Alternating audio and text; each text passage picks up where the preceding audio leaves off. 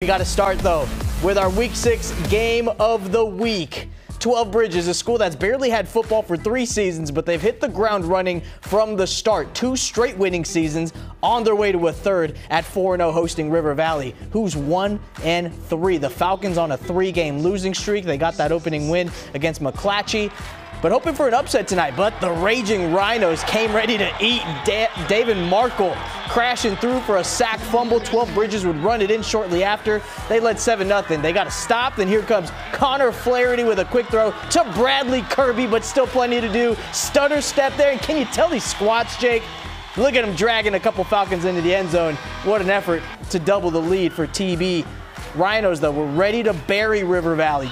Gavin Rappa on the end around finds the edge, and boom, it's 21-0, 12 Bridges. Falcons in desperation mode. So like a Falcon, Jackson McPeak lets it fly down the left sideline.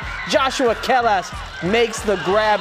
He got tackled pretty hard there, but McPeak wasn't done dealing.